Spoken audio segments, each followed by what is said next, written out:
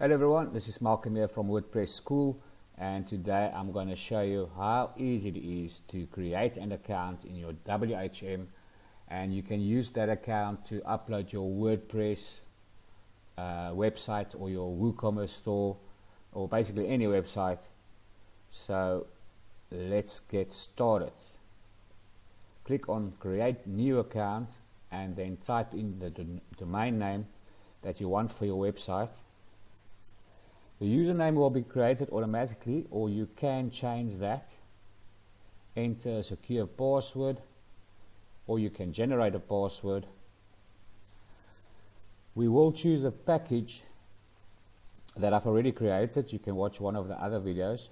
So I'm going to choose a small package, only 200 megabytes for this tutorial purpose.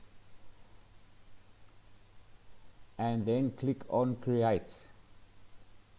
Once you have saved your settings, WHM will create the new account for you, and this will only take a couple of seconds depending on your internet speed.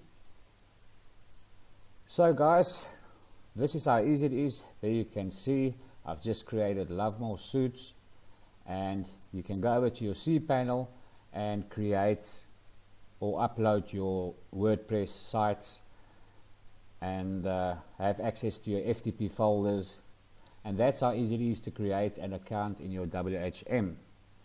So guys, if you want to see more videos or tutorials on WordPress, please hit that like and subscribe button, and I'll chat to you soon.